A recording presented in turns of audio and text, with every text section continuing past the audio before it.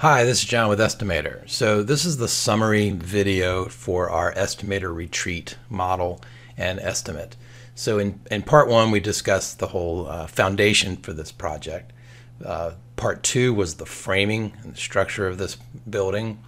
Part three was the exterior finishes, all the siding and stone and windows and doors.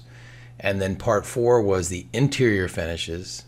And then part five was all the landscaping and hardscapes. So we've covered everything for this entire model in here. And so what I want to talk about the summary here is in best practice.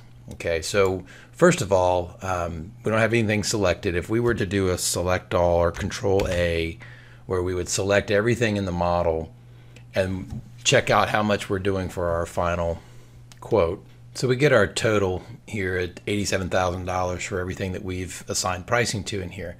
Now, in theory, in good practice is to get everything priced out, run inspection like you saw in the previous videos to make sure you haven't missed anything. And then you can check the box here to include your quotes, and then check the box to include your margin. And then when you run in the project, you go into the HTML report. Now you're seeing everything in the total cost of the project. Okay, and there's really no need to go to a spreadsheet because you can export it to a CSV file, but you really don't have to. You can do everything inside of SketchUp. If you got rid of some plants or added some plants and they show up in here, it's real time. So there's really no need to go to Excel. So that's everything there. So also to summarize, we did everything entering off of the items database that comes with this model, the sample model. So best practice is I'd recommend that you take the cost codes file and the items database files that come with Estimator and then make those your own. Now, you do not have to use cost codes, number one. You do not have to use the items database. You can simply select these things and start typing in your descriptions. It's just good practice to have that. That gives you an items database, one file that you can update everything. So also remember that components, the price of components gets stored with the item itself. So I've just clicked on this curved bench. If I go to the components tab, you can see that I've got that as a $1,500 bench at sales tax in my locale. So remember that you could just right click save as and save that to your library. And then the next time you bring it into a model, you won't have to enter all the pricing data like we've been doing for this whole journey.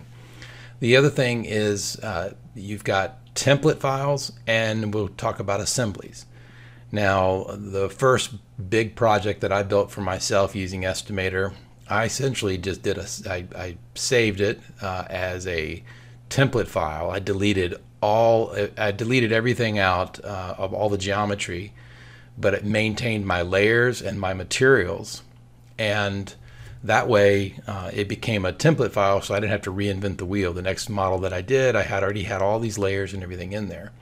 So with Estimator now, we have these assemblies that you can sort of like back up, so you don't have to create it as a template file. So let me just give you a case in point there. So let's say that the slab, the structural slab we used in the basement of this project here, or excuse me, the structural slab for this project.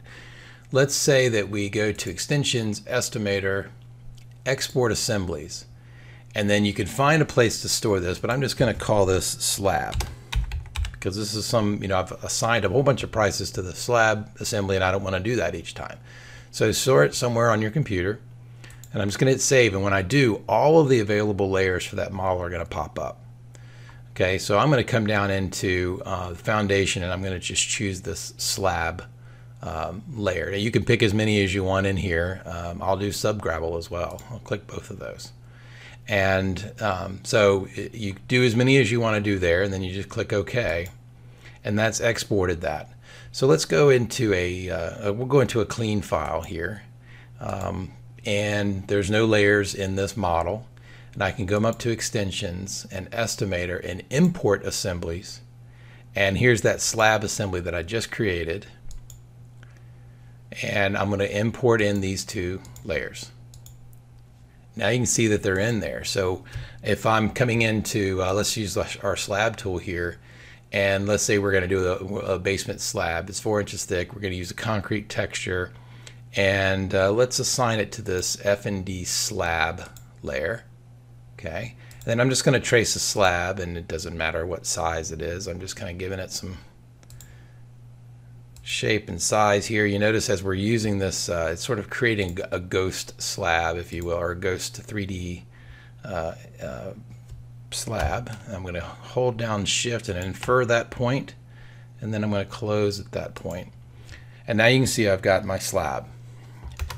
So when I click on it now, it's not only that it's a nice looking slab, but when I go to Estimator, there's all my costs associated with that. So if I clicked on the HTML report, you can see I've got my termite protection, my formwork, my poly, my structural slab, and the actual concrete. So very quick and easy. I could actually take this face that we see here. I'll close Estimator for a second.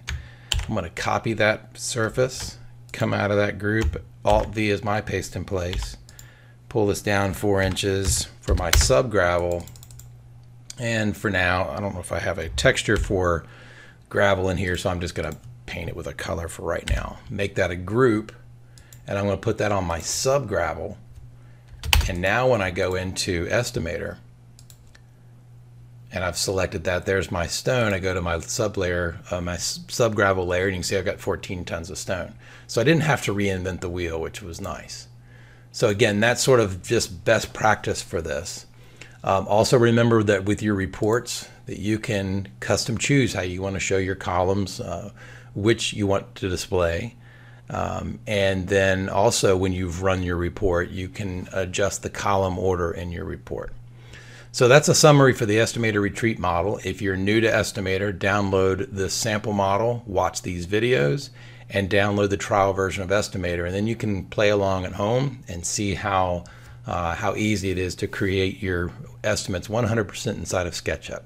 So thank you for watching, and we look forward to hearing from you.